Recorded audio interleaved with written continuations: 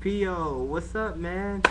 Listen, I know you are scrabbling and waiting to try to beat me at Mr. Barracuda this year.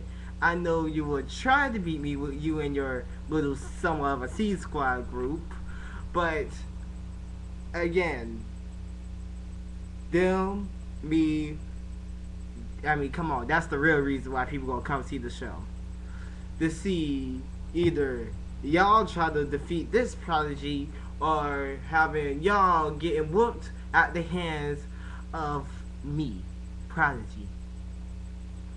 Now, understand that you're going to try to use that somewhat of a flip that you did to, again, try and whoop me. Nope, try and whoop me. So, this is what's going to happen. Just picture this. If I know this, wait, you know what? In the event that me and you make it to the top 10, no, the true winner must win the crown of Mr. Barracuda. Now, no, making it to the top 10 ain't nothing. Remember, this is a competition, so you gotta go all the way. And besides, I got 2 chances to whoop your ass. In the event that I don't win Mr. Barracuda, I'm going to go for Reese Best and try to claim the Disturbia that is what I call Coral Reef. Because my Disturbia is going to rise. And no, Disturbia is what I call my Coral Reef Kingdom. Don't worry, you won't have to worry about that no time soon. Unless I whoop you and Disturbia is going to come alive. But at the end of the day, let me pose this challenge to you. The true winner must go all the way and win Mr. Barracuda. Forget the top 10, forget the top 5.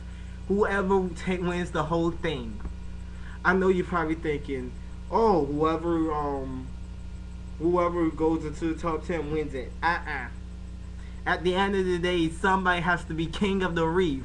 And at the end of the day, Disturbia will once again be risen. And this prodigy will either whoop you at Mr. Barracuda or Reese Best. And you will have to bow to prodigy. So, P.O., that's my challenge to you. Me and you must go all the way. Not the top. If one of us don't make the top 10, that doesn't guarantee crap. Me and you have to go all the way to win the crown of Mr. Barracuda.